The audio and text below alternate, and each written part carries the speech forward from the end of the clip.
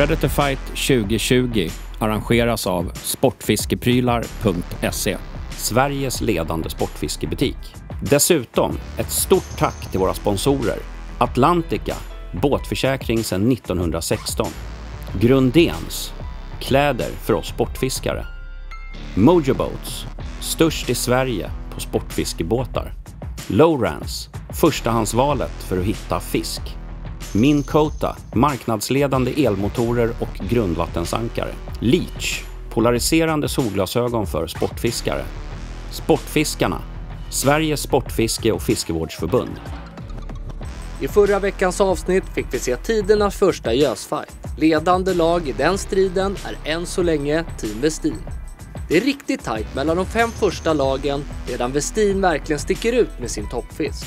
Savage Gear har haft en ruskigt tung förmiddag och har inte direkt firat framgångarna under lunchpausen. Idag kommer de första poängen delas ut i Predator Fight 2020. Ja, det här var jobbigt. Det var hemskt.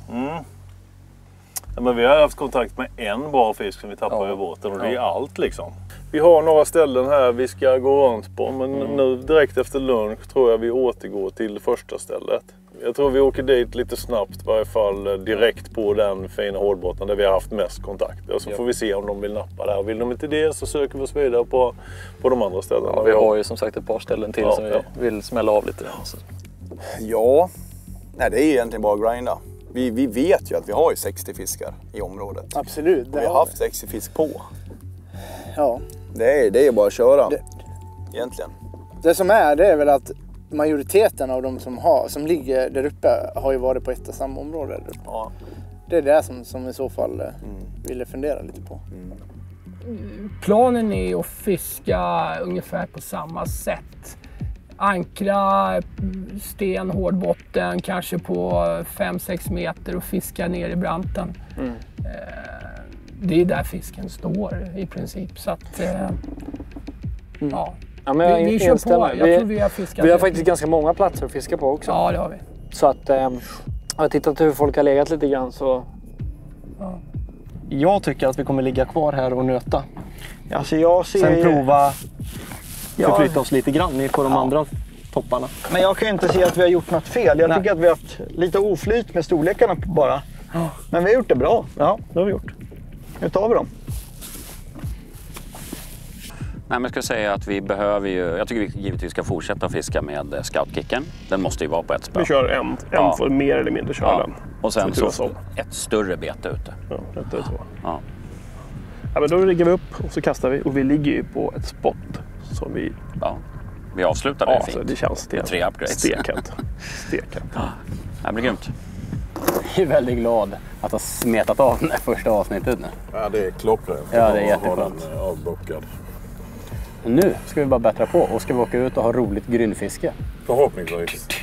Fan, det är så roligt så det ska bli riktigt kul nu faktiskt. Lite kul fiske.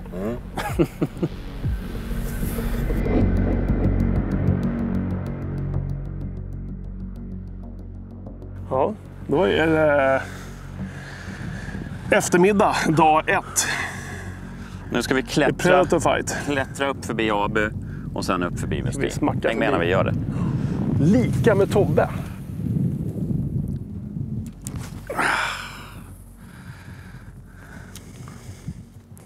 Vi ligger på 8 meter, kastar ut över en otroligt kuperad, många stora stenar. Jag vet inte varför de hamnar på det där djupet riktigt. Så att runt de här hårda strukturerna kommer det stå ett gäng fisk.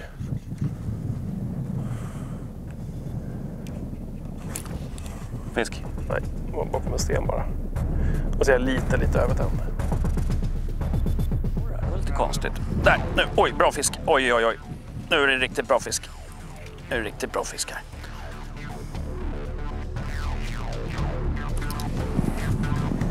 Det var väldigt nära pimpeln på båten, va? Kanske överexalterad. De hugger otroligt bra. De är väldigt starka i första tiden. Om de tappar balansen så kommer de liksom kolla. Ja, han orkar hålla huvudet neråt. Ja. Oj, kom igen nu. Jag tyckte de hänger sådär på en stinger, fast egentligen är det ju perfekt. Kom igen nu. Chill alltså. Han har gått tungt nere. Eller? Jag tror att det faktiskt kan vara kantbollar ändå. Så. Första fisken efter och ingen bumling, men som ni märker på mig så är 45. Jag är på 53. Ja, det är ändå där. 53. 53. Och om ingenting jättesnabbt har hänt så gick vi upp till andra plats nu. Ja. Vi Tobbe.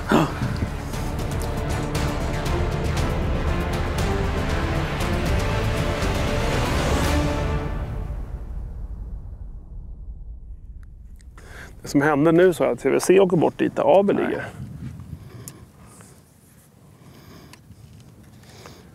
Det är klart, de tänker att både vi och AB, de har ju sett oss ligga där hela dagen. Klart att de tänker att det är där man får lite större ändå. Och de har ju 100% rekat där de också. Men här hamnade alla mina spön. Jag håller på att knyta en stinger. För att jag såg att Söders hade fiskat med motor oil. Och då väcktes ett järnspöke. Jag tänkte så här, why not? Det känns bra. Jag menar, det är bara 15 centimeter det handlar om. Inte så bara förvisso, men vi är med. Så att vi måste gnugga upp ett par lite större fiskar, så tror jag att vi kan vara med och slåss där uppe.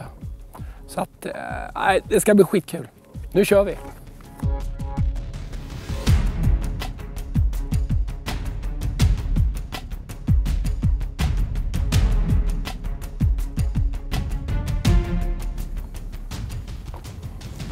Fan, det hade jag.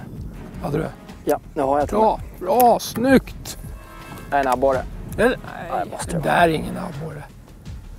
Då har du fått en liten. Eller? Ja, det är en abborre.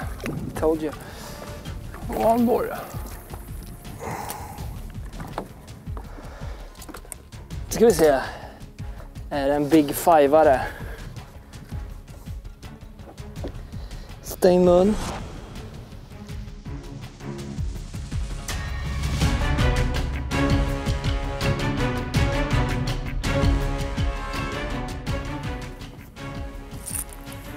Där. Görs? Ja, det görs. Men den är för liten.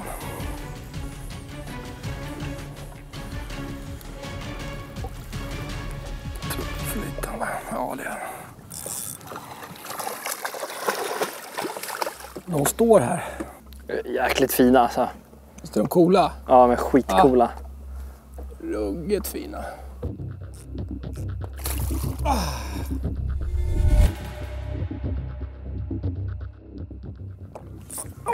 Vilket jävla hugg. Jag tror det är smågös mycket vi missar också. Det tror jag med. Det är bra tryck i huggen.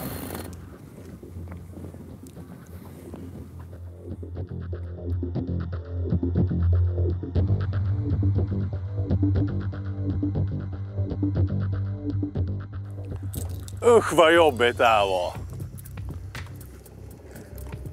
Det sög jävligt ordentligt. Riktigt jävla jobbigt faktiskt. Ja, men man blir fullkomligt splittrad liksom. Det är ju inte så liksom att någon hade 2 och någon hade 3 fiskar. Det är ju bara, alla hade fullt. Det är bara cross liksom. Ja. Vi har gjort något kapitalt fel. Frågan är alltså, vi kanske inte bara ska rusa oss där, så vi kanske ska fundera på vad fan är det vi har gjort fel. Om vi nu tittar på var de ligger någonstans. De ligger på en grynna där. Ja, men alltså det är fisk på botten här alltså. Jättetydligt.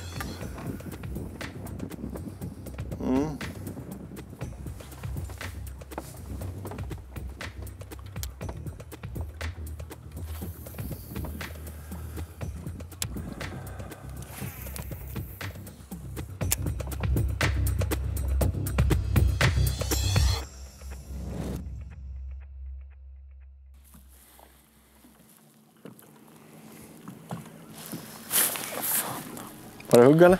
Ja, måste ha varit. Jag kallar försiktigt.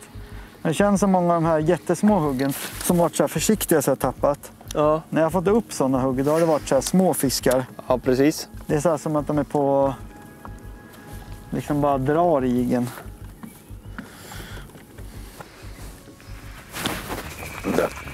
Bättre? Liten. Ja.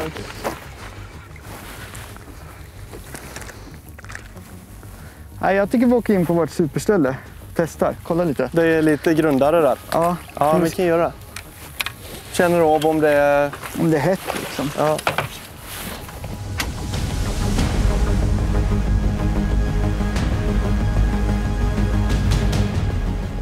Testa lite grundare nu. Låter huvudplatsen vila en liten stund. Se om det här kan ge något. Det är lite så här grundare grynna här med väldigt mycket sten på. Det blir intressant att se.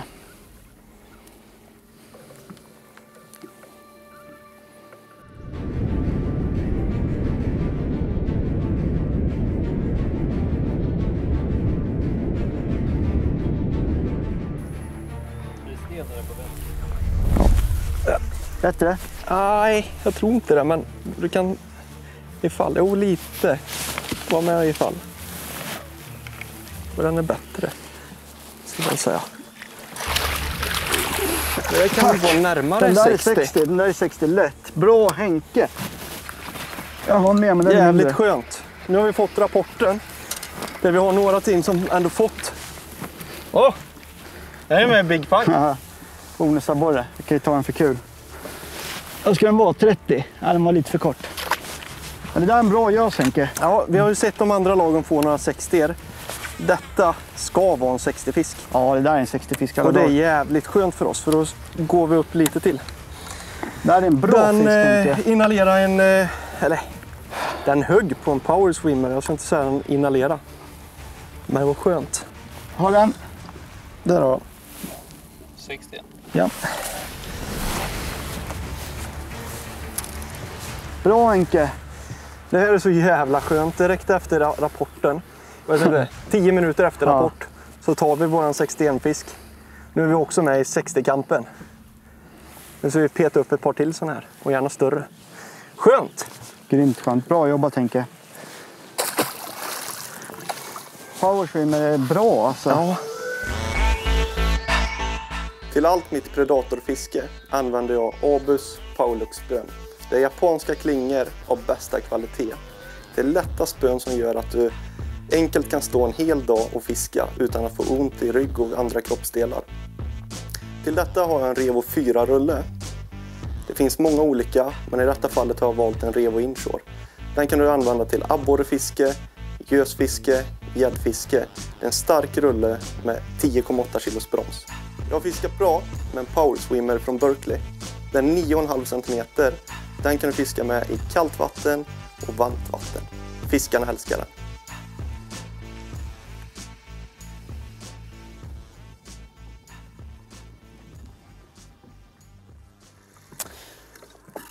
Ja, mina tankarna är nog om främst att vi skulle behöva ett jämnare snitt. Vi behöver självklart komma ikapp först och främst. Vi behöver få bort våra 40-plussare. 40 plus fisk mot främst 50 plus fisk. Ja. Och sen leta på den här kicken. Ja, det är den det hänger på nu. Nu vet vi att ett lag har en kicker. Ja. Ett lag har otroligt jämnt, ganska högt snitt. Så vi måste steppa upp liksom. Det är ju det. Nu är det en hård, svår period här mitt på dagen också normalt.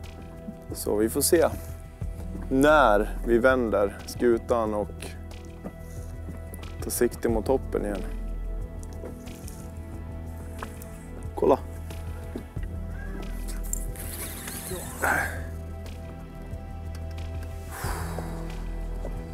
Varför jag skulle kolla. Det var stora fiskar. Och då bara smack. Sen när vi kommer till de här magiska några metrarna. Och ni börjar hugga. Ja, jag hoppas det. Fan, vi har ju vår plan och nu står vi och resonerar om vart nu. Bättre? Nej. Vart kanske vi har mest förutsättningar för att ta de här viktiga centimeterna. För även om vi inte skulle vinna så är... Fan, nu har vi hittat dem. Så är det otroligt viktigt i den här tävlingen att fiska så jämnt som möjligt. Så att varenda placering vi kan ta är ju så viktig liksom. Fullinhalera den här largon. Här då. Både largo och rippen. Vi kör några kast till här, va? Ja, 2 snabba smällar då. Får se om det kan finnas någon större då. För vi har ju gått igenom väldigt många större, eller väldigt många små på de andra ställena år för att få storstenarna var häråt. Får vi se om det är det där. Det är stenar inåt då. Ja.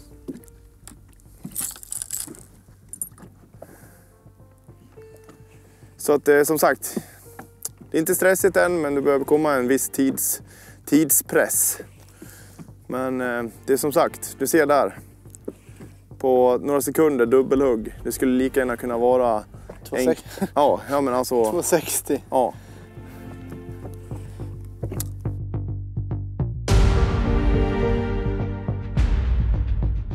Det känns hoppfullt. Jag är väldigt nöjd med att vi liksom ändå tog tillfället i akt när det var så där vindstilla och försökte få en sån kickerfisk. Och väldigt kul att vi lyckades. Vi ligger på en grynna här nu med hårdbotten och bottenjiggar med Zander och Shad och 15-17 gram skallar. Se om vi kan hitta någon uppgradering här. Vi behöver ett par till över 50 så vi kommer att banka grynnor här nu framöver, hårdfläckar. Fan vad gött det vore om vi kunde vinna den här dagen, Jörgen. Det är så nice att starta jävla veckan på sånt sätt alltså. Ja, men det var halva dagen fiskan än så länge så ja. Vi har lite att göra. Söder är inte så jävla långt back. Nej, det är verkligen inte. Men 7,2 är också bra, speciellt med 72 i topp. Lite läskigt med Söder faktiskt.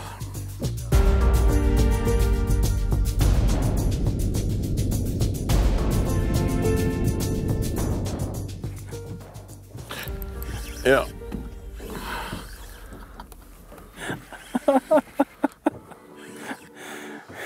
Lite bättre. Ja, jättebra är det, Jörgen. Vad är det nu som är så roligt?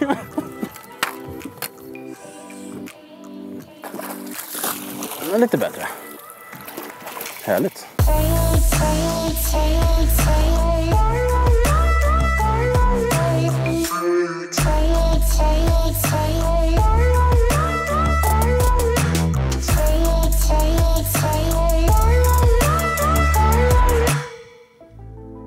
En av våra sponsorer, Leach Eyewear, de gör en pryl som jag tycker är det kanske viktigaste man kan ha när man är på sjön. Näst efter spönrull och beten såklart. De gör solglasögon. De skyddar dig från farliga strålar. De skyddar dig från flygande beten som kan sätta sig i ansiktet. Och de gör att du inte blir helt trött när du kör hem efter fiskepassen. Modellen som vi har på mig idag, lite slimmade som inte kommer in i ljusinsläpp, de gillar jag att fiska med. Framförallt när det är sån här superlampa. De finns såklart i massa modeller, alla möjliga typer av linser. Det finns gula linser för svagt ljus, fast man fortfarande skyddar ögonen. Det finns lite mer streetmodeller, om man vill se lite svalare ut när man inte står i båten. Och de har en nyhet för i år, som blir rätt cool att testa. De har glaslinser för den här extra krispigheten. Så tack Leach för att ni supportar produktionen. Nu ska jag sätta på ett lite större bete. Vi ska testa en Cannibal Shad. Vad kan den här vara? 12 centimeter eller någonting. Vi testar den. Gå upp lite i storlek. Kolla om vi kan sålla ut någon av de lite större gösarna. Då vill jag gärna dra på en stinger också. På den här jiggen. Om de tar lite längre bak. Sådär. Oj, nu är det fisk eller? Nej.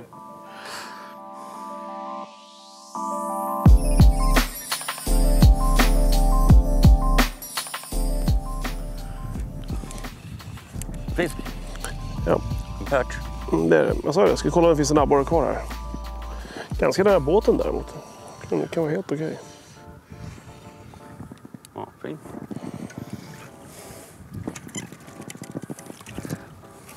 Så de fanns kvar helt enkelt, abborrarna. Nu fiskade jag våran typ, vad som kallar det, gösteknik egentligen när vi fiskar. Fast vi får abborrar. Normalt i klarvattensjöar försöker vi få jiggen, hålla spöet upp mot himlen, dra upp jiggen så den får upp och får ett ganska långt fall. Då brukar vi köra lättare huden för att verkligen få det här sakta fallet ner i alla fall. Nu när vi fiskar gös, då småduttar vi fram den så den bara skrapar på botten hela tiden. Den lyfter väldigt sällan upp, någon decimeter bara. Så går den och plockar upp den när man stoppar upp från botten. Den här ställer sig på botten. Men i den här sjön med allt grummel så verkar det som att abborrarna gillar den bottensläpmetoden också. Vi gjorde ändå en hel del abborrteknik på våra rek. Och någon del i andra delen när det var lite klar i vattnet som jag tycker det funkade bra. Men annars har det verkligen varit bottenskrapet egentligen, bottensläpandet. Och det är därför vi håller spötopparna mycket ner mot vattenytan nu. Vi behöver inte ha den här vinkeln för att försöka få upp betet, det är inte lika viktigt.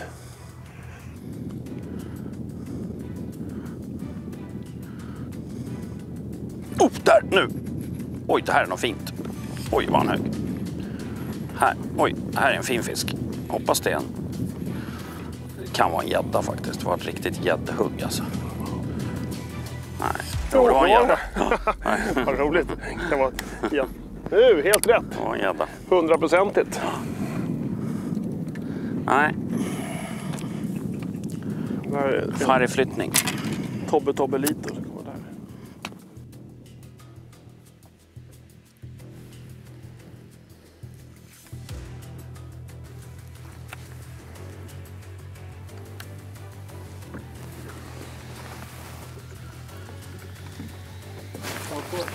Härligt Tobbe. Den här är bra om det är en gös. En här gös kan den här vara stor. Klart det är en gös Tobbe. Säg inte det kan vara en gädda. Där. Bra! Härligt! Äntligen! Warpiggen gav resultat. Det är det vi har sagt hela tiden. Warpiggen ger inte riktigt lika mycket fisk verkar som. Men den här krom-warpiggen, den ger kvalitet. Vill du ha en tång? Ja, jag har den här.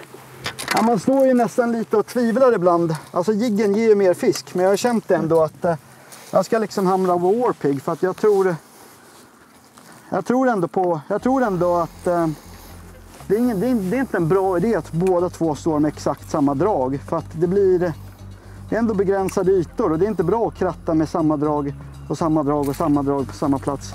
Den är inte jättestor men det borde vara en uppgradering. Nej, tyvärr håller den inte måttet denna gång. Men tack vare Henriks fina 61 cm strax efter lunch har ABU ännu ledningen. Men det är väldigt tajt i toppen.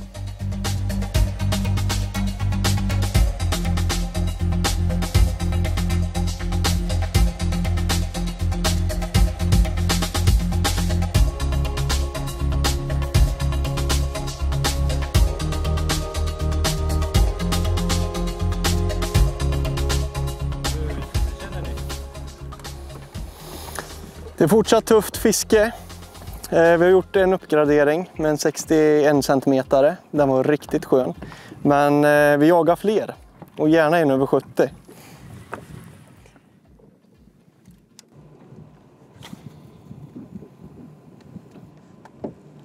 Ja, men vi funderar på lite olika planer. Vi kommer ju inte riktigt över det här. Vi har inte kommit över 60-strecket. Det känns som att de vi får är liksom för korta. Liksom 40 på sin höjd. Vi ska testa jag tror man vill testa en till kant här. En till spot. Det är helt för. Sen så ska vi åka ut och testa en liten topp som vi har markerat upp här. Som är ruggigt fin.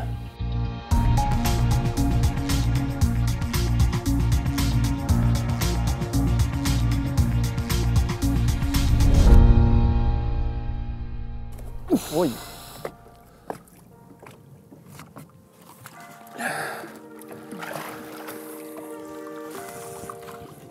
Smack sa du? Verkligen. Men den är som din. Ja. Samma size. Ja, när vi är 35 så kan vi ta...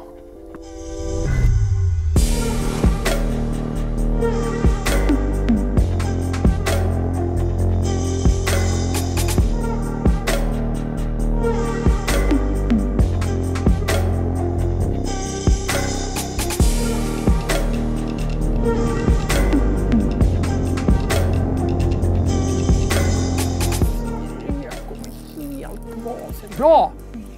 Bättre? Jag tror det är en abborre. Ja. Det är 2! 2! Double strike! Du skämtar. Jag bara, jävlar vad bred den är! Det här tangerar fan mycket.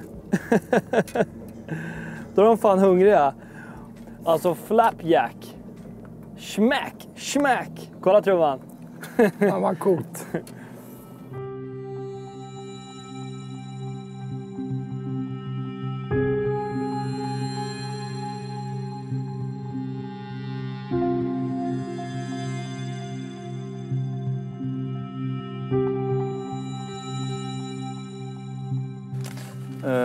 Nu blir det att prova.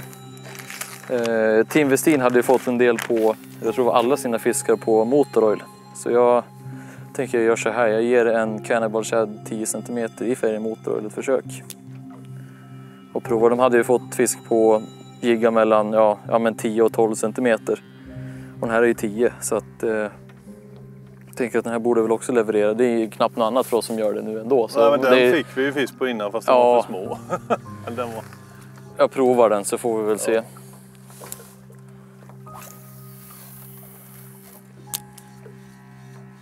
Och Westin de ledde ju. Men sen då, jag tror inte just det är motorfärgen, men man vet aldrig.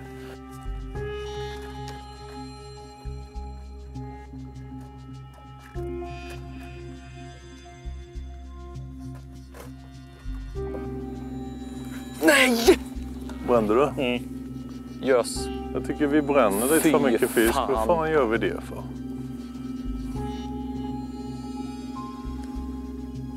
Ja, det är helt jävla sjukt. Det är samma det har varit hela dagen. 8 cm och hugger så jävla fort. Ja. Inte en chans alltså. Men det är många kast alltså. Jävligt många kast. Många kast per... Alldeles för många kast. Hugg, ja.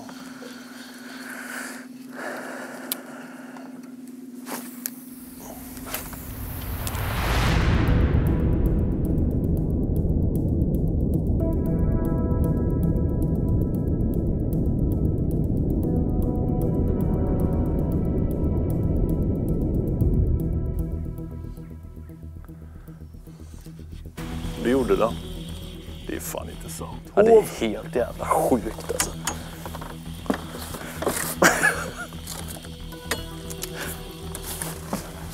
Nej! Tappade den. Tro på fan. Den var godkänd i varje fall. Ja, det var så alltså. Ja. Ja, men vad fan i helvete. Helt jävla sinnes. Visst är det? Ja, men alltså det händer inte.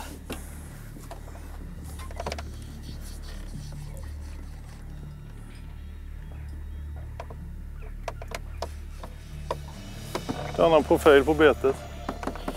Hugg igen. Nej, nej. Där.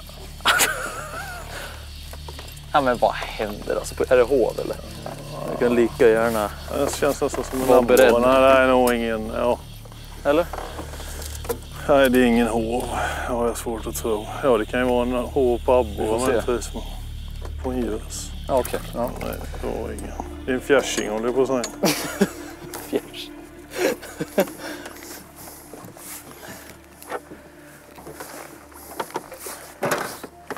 Ja, vad ska man säga om den där då?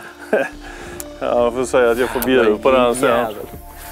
Men det jag säger, i den feta blandväskan jag har, där har du nog en Zander-kopp säkert. Okej. Och den har precis samma paddel. Design och samma vinkel på paddeln och allting. Det är fortsatt motvind i Savage Gear-båten och de få gösar som behagar hugga får man inte med sig hela vägen in. Det vill sig bara inte. Söders å andra sidan har begett sig in på nya jaktmarker. Det här stället, när jag gick så här första gången, då blåste det 18 sekundmeter medelvind. Det var gäss över hela sjön. Då sökte vi, det kom uppifrån här, så då sökte vi lä här och kunde minst göra några vettiga kast. Och då såg vi all strukturen in mot ön och den hårda botten utåt. Och det här är ett riktigt toppenställe. Hoppas att det kommer att leverera idag. Vi har sparat det lite med flit. Vad kommer få den första kastet? En gös eller en abborre? En fisk? En gös. Nej, det där är jinxat. Kolla nu.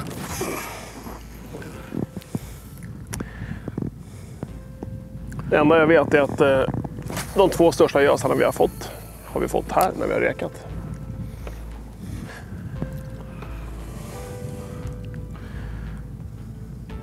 Efter en bra dag fick jag typ 7 gösar på 7 kast. Men de flyttar sig. Ingen dag är en andra lik, så att det är... Det var några veckor sedan. Ja, det var en månad sedan. En månad eller? Så att,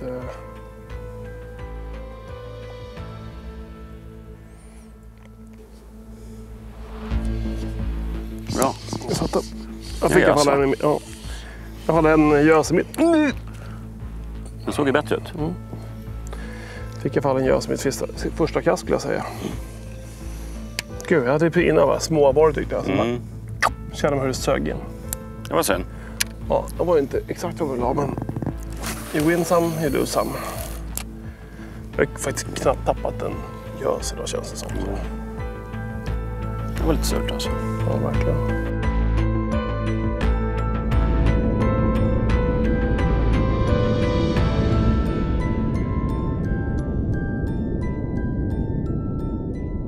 Längre ut här förut också, kastade ännu längre bortåt liksom. När vi var här första gången och fick... Där! Oj!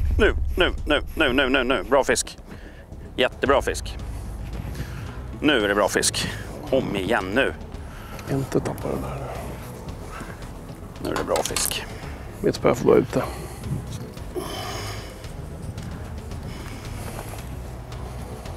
Kom igen nu. Jag måste lätta lite på slivbromsen alltså. Så till och med. Om den vill gå.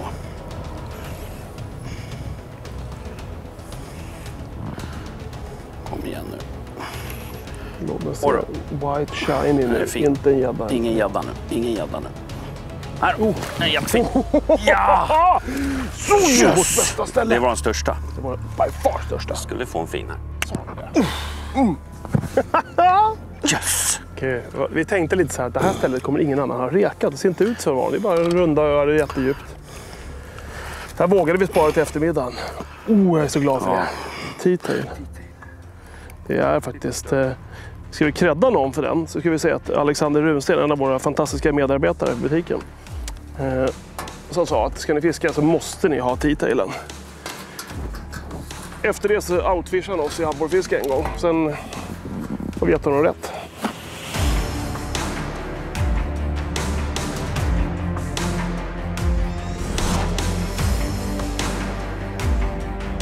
Det var vår största hittills. 65 centimeter. Stenhårt hugg på lätta grejer. Så otroligt kul alltså.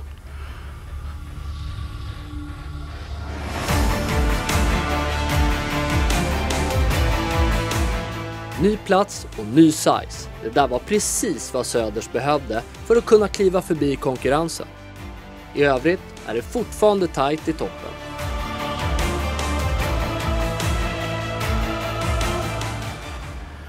Nu har jag precis släppt tillbaks våran största för idag, 65 centimeter. Och planen var att Henke skulle fortsätta stå med scoutkicken för att den är så sjukt bra på gösen. Och att jag skulle gå upp i storlek på bete. Testade Savage Gear T-tail. Grymt fin. Och det gick ju fort. Då satt den. Det var kul.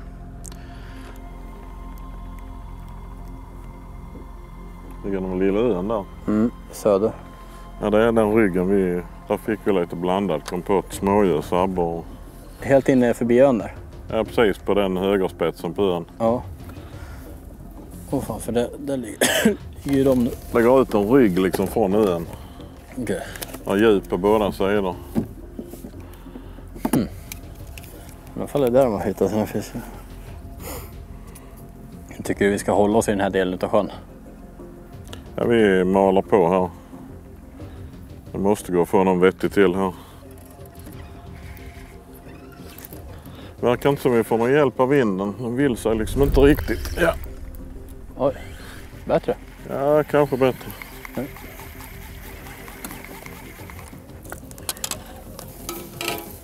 Ja, den är nog lite bättre.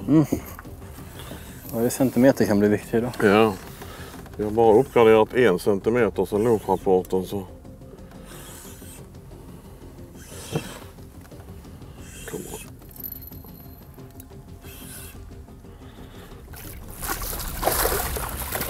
Kan vara va?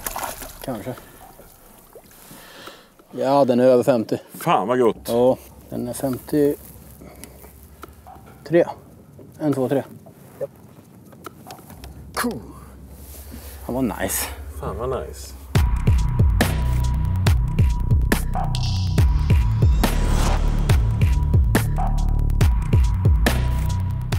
Ytterligare en över 50, 53 centimeter.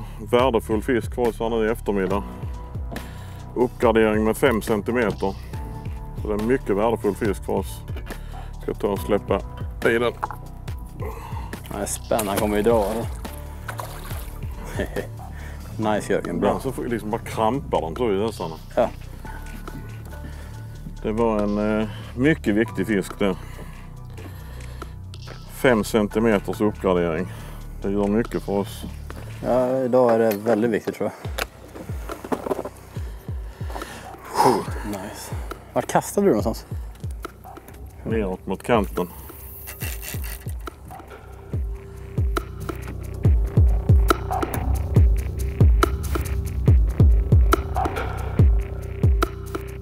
Det finns ju flera grynnor som har fått görs på som vi inte ens har prövat.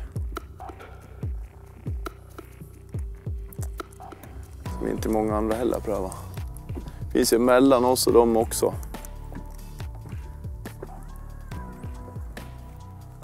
Ja, eller 2 egentligen. Lite djupare. Nu sitter han.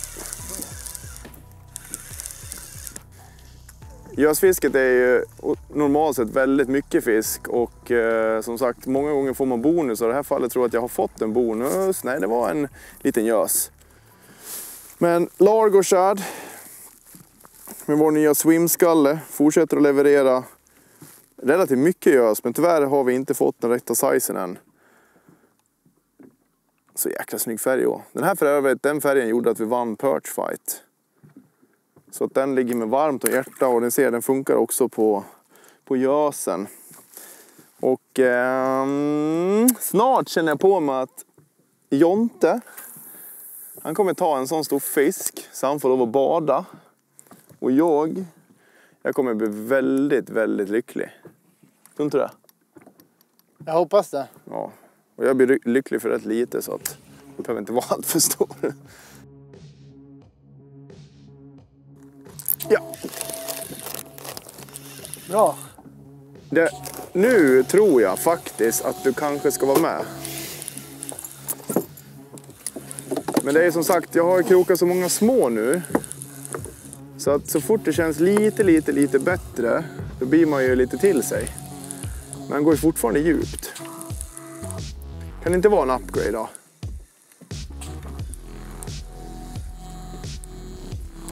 Nej. Eller? Nej. 46? Nej. Nej. Tyvärr. Det är bara att försöka harva på. Ja. Det var ju kul liksom få lite fisk, men... Jag tror inte att just nu så är det nog lika tufft för allihopa. Ja. Det var det där fönstret tidigare idag då jag tror många hade samma fönster och lyckades helt enkelt ta större fisk. Ja. Alltså vi har provat 2 platser där vi har fått fisk förut och det händer ingenting. Och jag känner att vi måste tillbaka till det stället där vi har dragit våra fiskar. Det är våran chans nu. Vi har ett par timmar kvar eller 1,5. Och det är där vi ska lägga krutet, där vi har fått fisken. Det är inget snack om saken. Sen så tror jag att på något sätt, alltså vi behöver riktigt stora djup i närheten och det har vi där. Så att nu går vi för det och vi ska ta ett par fiskar. Vi ger aldrig upp.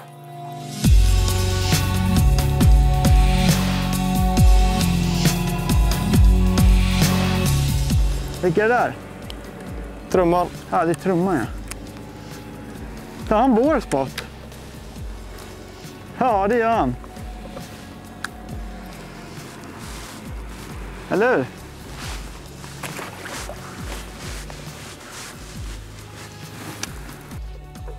Kom igen nu, Adam, för helvete. Vi behöver ett par fiskar här nu.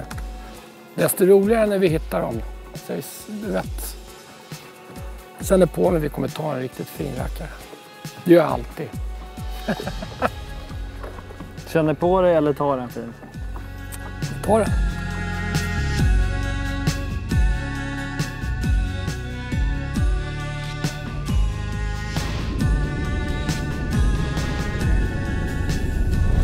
Ja, Bättre? nej, det tror jag inte.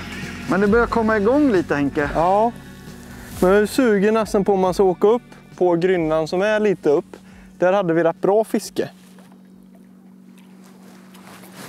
Kan vi göra?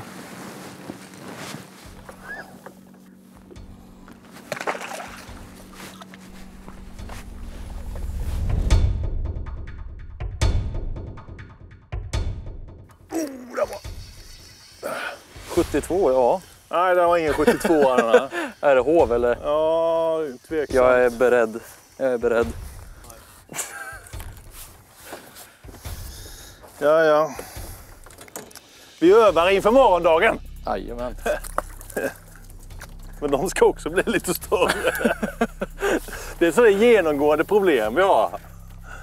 Fel art och för små. Ja. Får vi väl bara gädda säkert. Ja. Bara gäddor på 55 centimeter. Ja, för fan. Men vi har ju kul i varje fall. Det är det viktigaste. Ja, det har vi. Det är det fiskar handlar om, eller? Alltså. Ja, absolut. För fasen.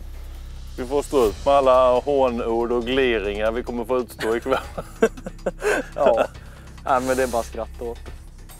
Nej, men det är väl en stor nu som gäller. Ja. Tänker jag. Det är ingen idé att försöka fylla pappret på en timme med tanke på hur det har gått fram tills nu. Det är ju inte omöjligt, men det ska ju hända något mindre mirakel. Ja. Så du ska...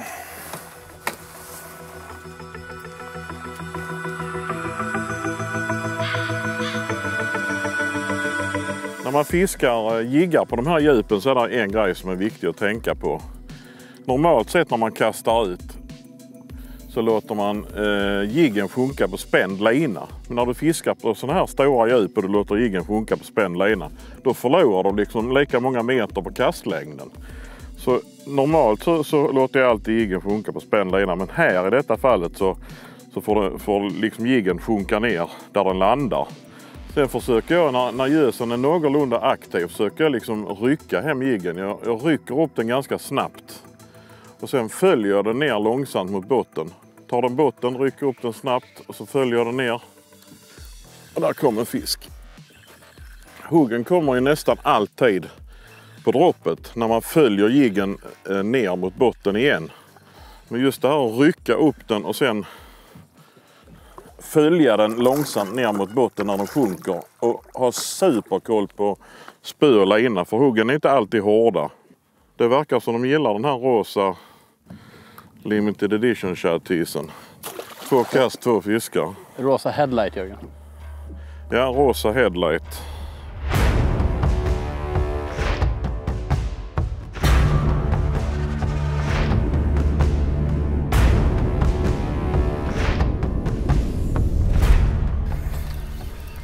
Ja, så lägger de ner. Ja, det var ju en jävla lina som var svår. Ja, den kan nog.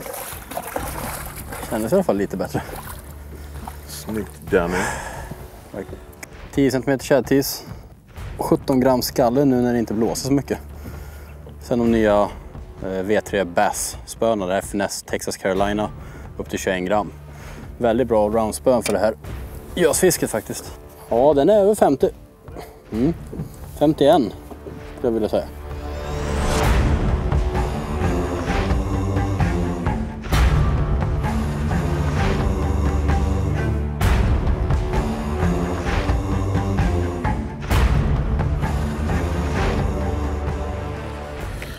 Nu ska vi göra ett taktiskt drag här. Vi ska släppa gösfisket och gå över på abborre. Vi hoppas att de andra inte har någon möjlighet att fiska ikapp oss. Så vi kommer lägga sista 1,5 timme på abborre och chansa på att få någon vettig abborre som kan hjälpa oss imorgon när det är abborredag. Men det hjälper oss i Big Five? I Big Five. Framförallt om vi nu inte skulle lyckas imorgon så kan det bli värdefullt om vi kan få någon fin här idag.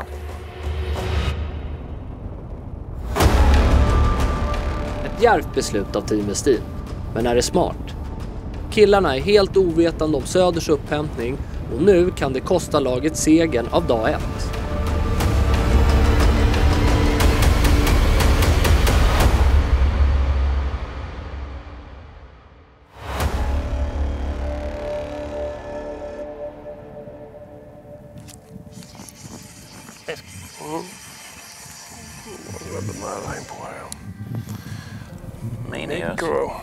Otroligt att fisken står så tajt i kanten. Det är ingenting där ute, ingenting uppe på flaket där. Det är klart, fiskar vi upp från 9-10 meter till 5-6 då kommer vi träffa det perfekta djupet. Det är någonting med Zander, de brukar också vara väldigt ställa sig på ett visst typ av djup. Hittar man ett djup så brukar de vara där hela tiden. För länge sedan vi körde mycket trolling, mycket frivattentrolling, kunde ha ute 4 beten på 4 olika djup. Och så märker man att man får på det djupaste, då släpper man ut ett bete som går djupare än det djupaste, så märker man precis vart de tar hela tiden. Sen framåt kvällarna så stiger de upp, så kör man lite grundare, stiger upp och till slut kör man ytbeten kvällsnattetid. Det förflyttar verkligen med betesfisken. Typ 1 meter i timmen känns det som. Otroligt tydligt i trolling. Vi ska se om vi kan översätta det på eftermiddagen här till vårt jiggfiske, att vi kommer kunna få dem lite grundare.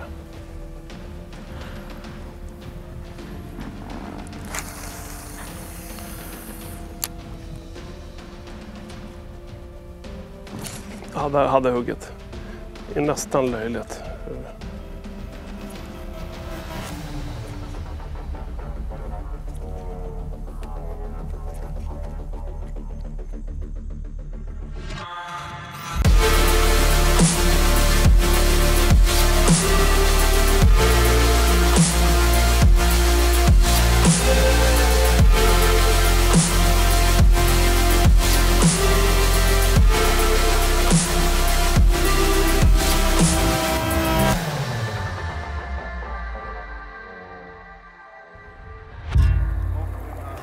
Va?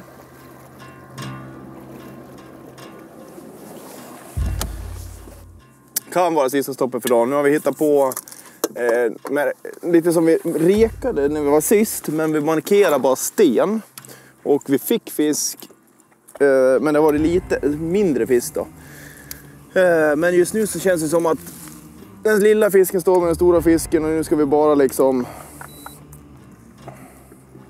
få en. Ja, nej, jag orkar inte prata ens. Få en jävla smäll bara. Ja. Smacka i han. Det är här ute. Ja, jag ligger där Nu. Den kan vara bättre. Bra. Ja, jag vevar upp. Nej, den är inte det. Är inte det? Nej. Tyvärr. Nej, men för det är fisk i alla fall. Ja. Nej. En. Nej. Ja. Jo, Nej. det är gränsfall. 47 va? Nej. Nej. Tyvärr. Men ja, fan då. Nej, det är det inte. Ja, men då de är här. Riktigt bra. Rip and Wrap 07. Funkar riktigt bra i morse hela förmiddagen. Och som sagt att traktorn är ett härligt bling. Kanske hjälper till lite igen nu på kvällen. Får se då. En hel del. Vi såg ett par fina ekon här nu så får på det igen då.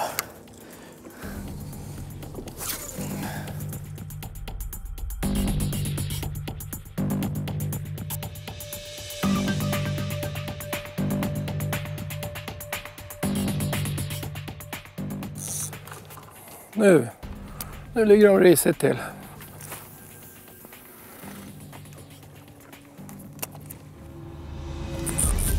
jag missar den! Vilket hugg! Det är inga abborrar här inte, det är gösar för hela slanten.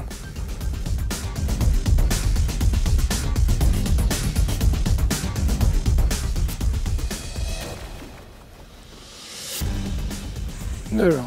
Nu då. Bättre? Ja, det är bättre. Bra.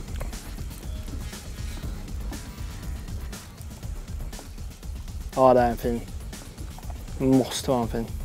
Bakom mig. Ja. Ja, visst. Alltså, det var...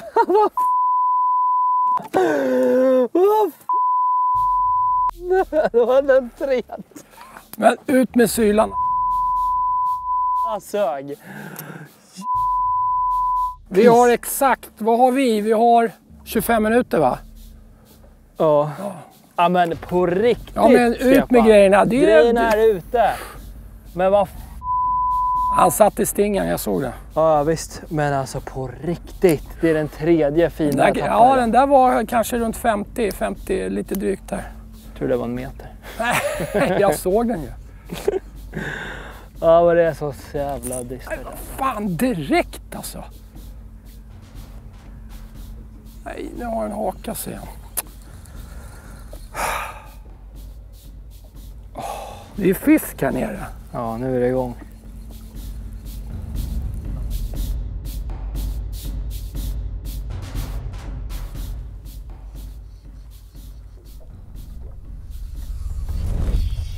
Nej, det är sant. Ja.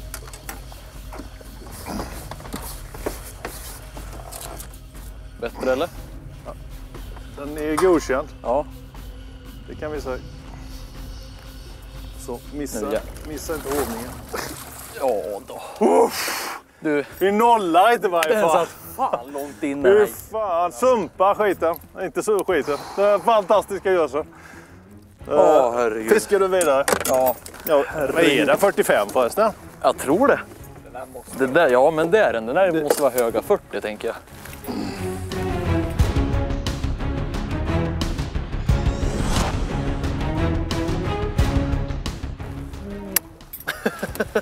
Ja, den var skön faktiskt. Du var älskad. Faktiskt. Ja, men gud. Ja, men den var förlösande. Ja. 4 till nu. Vi har en halvtimme på oss. Ja. För det kan ju bli jobbigt om vi ska mäta den där. Men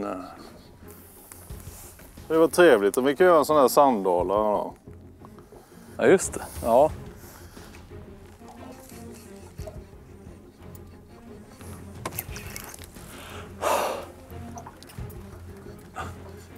Fick inte dit den?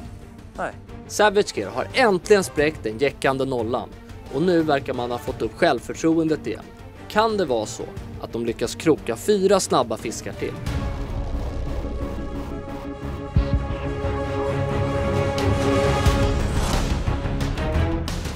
...32 centimeter lång, tog på en Power Swimmer från Berkeley. Nu är det ju inte så himla mycket tid kvar och jag måste säga att jag tycker vi har gjort ett väldigt bra jobb här idag. Sen är det lite, man måste ha lite flyt liksom och få de här lite större fiskarna och vi har ju alltså gjort ett bra jobb för vi har ett jättejämnt snitt. Vi har 61, 3 på 56 och 1 på 55 så att det är inte dåligt. Sen så måste man ha lite flax, ta den här stora. Men det kan säkert räcka till en position alltså. Jag tror inte vi kommer komma sist på det, men vi kommer inte vinna. När vi däremot upp en jätte nu, då kan vi vinna. Det är lite det vi saknar. Fisket är vansinnigt trögt. Det har bara dött ut mer och mer. Vi får någon fisk här och där, men det är inte alls lika många som vi fick tidigare. Vi ser fisk på lodet, men vi märker att de är väldigt tröga. Men en bra fisk så har vi chans till vinst i alla fall. Men vi får hoppas att de vill samarbeta med oss. Det är inte lätt. Nej. Det är synd, den där 55 jag fick där inne, den bara klippte på så jävla bra. Ja. Bara nu jävla vet du. Men det så liksom var tvärstumt liksom, det så var en sån här... Kom igen nu då, nu är det dags med en förlösande. 60 eller någonting.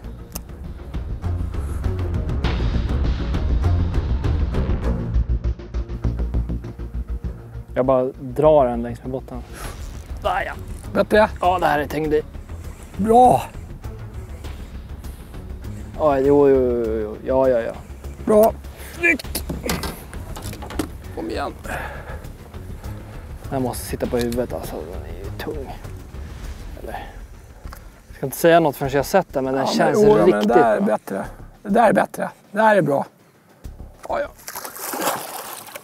Det där är bättre. Kanske det där är en uppgradering. Snyggt! Jag fortsätter att fiska. Bra. Ja, fan, vi kämpar alltså. Snyggt. Det där tror jag är över 47 faktiskt. Jag tror till och med den 50. Jag fortsätter. Gör det. Boom! 53. Pig shad, nano size. Wow. Det är glödhett just nu. Vi måste fiska vidare. Ja, exakt. Wow. 17 minuter på oss. 17 minuter. Om jag räknat rätt. Ja. Ja, det är nog.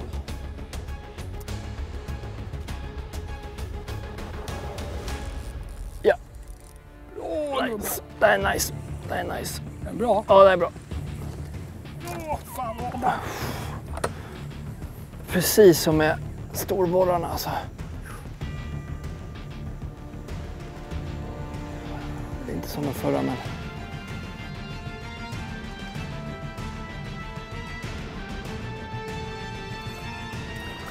Åh jävlar! Den är för liten tror jag va? Ja, vi kör en snabb ätning. Ja, yes. Bättre? Jag vet inte. Här är en liten. Jag kör dem små nu. 50. Vi plockar 50 cm gös här. På löpande band. Ge mig en jigg. En sån här. Den är körd.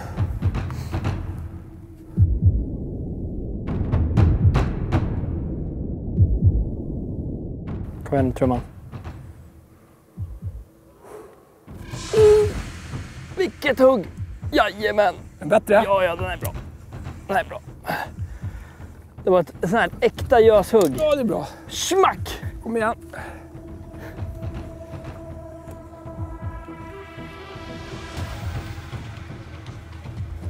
Oh, den där är bra. Den där är bra. Bra. Kom igen. Den där är bra, Adam. Den där är skitbra. Yes. Så, lägg det bara på durken så tar jag nästa. Ja, fan. Kör! Kör. Satt på stängen. Sätt den här på 54. Så. 54, det är bara minuter kvar. Så det är snabba releasefester här. Bye. Coolt! Uppåt igen bara. Där! Oj, den här känns hyfsat. Den här går åt sidan, den här känns bra alltså. Ja, där var det ju en riktig Henke Sandahl moment alltså. Försiktigt, du har bara en krok den sitter på. Ja, men nu sitter den kan jag säga. Jag vet inte. Ingen stor. Alltså vi kan skapa drama om det. Uff, vilka bugar. Ja. Den här känns hyfsad.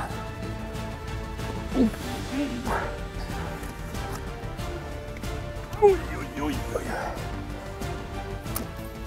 Ja. Uff, det är glödhett. Ja, den kommer vi inte kunna uppgradera va? Nej, jag tror inte det. CVCs 3 snabba gösar ger en uppgradering som heter duga. Men det räcker inte för att ta några platser i tabellen. 12 cm upp till en tredje plats nu. Lagen har inte många chanser till uppgradering kvar, men äntligen verkar det som att gösarna har kommit igång. Det kan inte vara många minuter kvar. Jag ska prova här nu.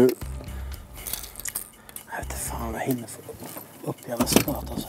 Men det är fint eko här i fram. Kan jag pricka den jäveln kanske man kan få en till gös.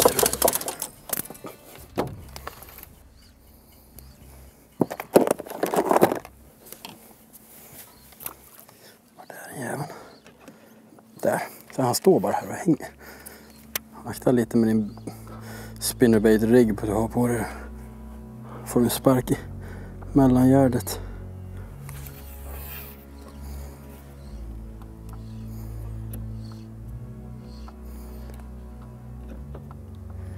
Många minuter har det kvar. Ja, han högg. Jörgen, hoven. Det här är en fin gös. Det här är en fin gös.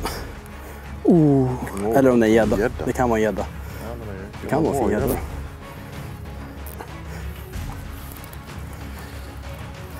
Ta det lugnt.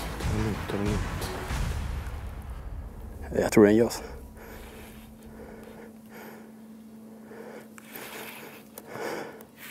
Det är en gös. Det beter sig som en gös. Ja, det är en gös. Det är en gös. Och den är stor. Vad går?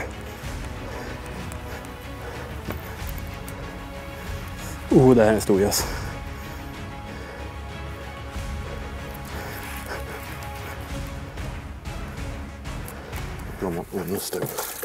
Oj jävlar! Ja! Ja! Vilken jävla gös! Vilken jävla avslutning! Ja! Solsting! Jävlar vad jag... Det här är helt otroligt. Kan de andra kamra sig. Tror du han har inhalerat den här jiggen när det kommer? Finns det en jigg där i? Kan du se den där någonstans? Sätt på zoomobjektiv och kolla. Fy fan vad den är grisig. Den är skitfin. Titta. Vänta. Vi ska upp han. Ja, 82. Där. Ja, den är fan 82. Nu till den.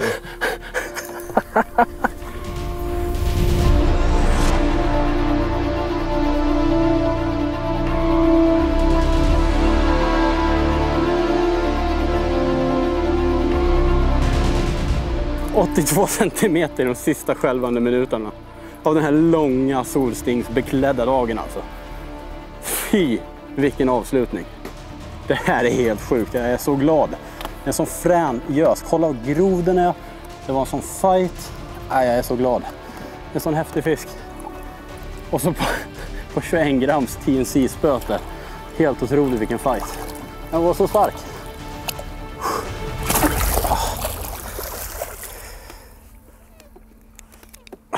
Och så var det över.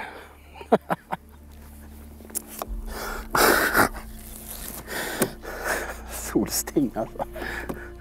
En episk sista fisk för Team Westin och den får sätta punkt för dag 1 i Predator Fight.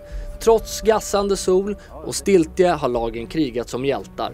Några bättre än andra och nu är det dags för rapport.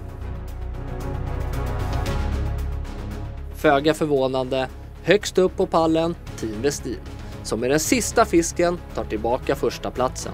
Imponerande. Det är bara till att gratulera den. Fan vilken bra start alltså. Det är vad skönt att börja en sån här produktion på det här sättet. På andra plats Söder Sportfiske. Med ett jämnt snitt på sina 5 fiskar gör det att vi hittar dem högt upp i tabellen. ABU Garcia, 3 idag, också de med jämnt men alltjämt något sämre snitt. På 4:e, 5:e och 6:e plats CVC, Suffix och Savage Gear.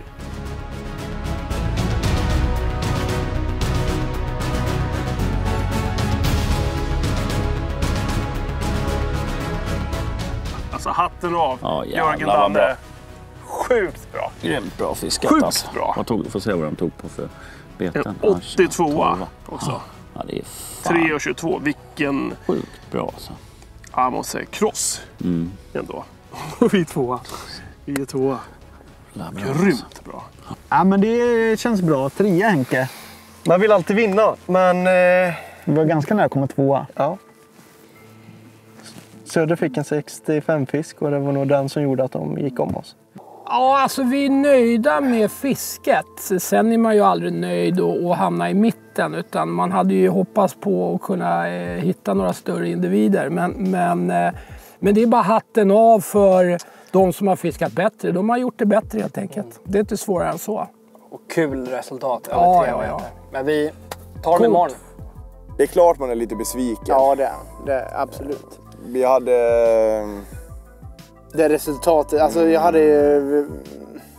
När man kanske insåg på slutet att det är svårt att vinna dagen, så hade jag ändå hoppats på att man kanske hade kunnat komma högre upp i skiktet, absolut. 4, alltså det... 3.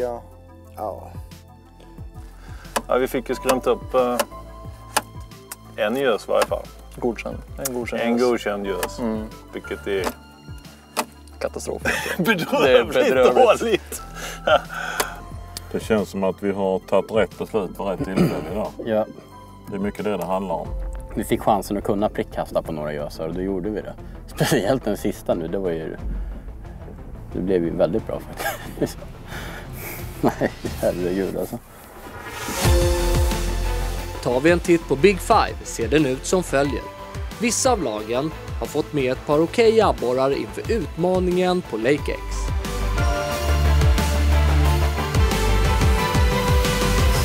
Årets sjö X är belägen i Östergötlands län och är en klarvattenssjö med en minst sagt varierande bottentopografi. Här finns otaliga grundområden och ett starkt bestånd av abborre, gädda och svårfångade storgösar. Sjön är totalt 40 kvadratkilometer stor med ett snittdjup om 7 meter och största djup på dryga 20 meter. Via appen Fishbrain får ni tillgång till de loggade djupkartorna för mer information om vad ni kommer möta. Vår bästa team vinner. Det kommer att bli en bra kamp för att fylla pappret. Ja, det har varit det idag också. I varje fall det för kan oss. man lugnt säga. Just det, har vi kartan också. Spännande! Jag tycker att den här sjön ser ut att passa oss. För det här ser ut som en liten sån här klarvatten, skogssjö. Jag tror att det är abborre som lever på signalkräfta, lite benlöja och vitfisk. Imorgon ska vi ta sjö X. Så är det bara.